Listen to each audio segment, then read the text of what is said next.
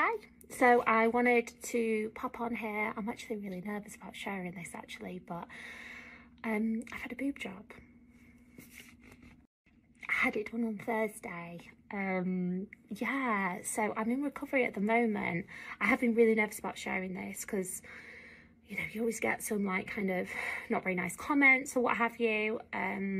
But yeah, it's just something that I did for myself. I really wanted to do it for my confidence. So I went for it. I have been really nervous about sharing this. Obviously, you know, I'm for body confidence. I'm very much for supporting other women, but supporting women in all choices that they decide to do. And I think if something really is bothering you, then I think, you know, it's a good thing to do something about it.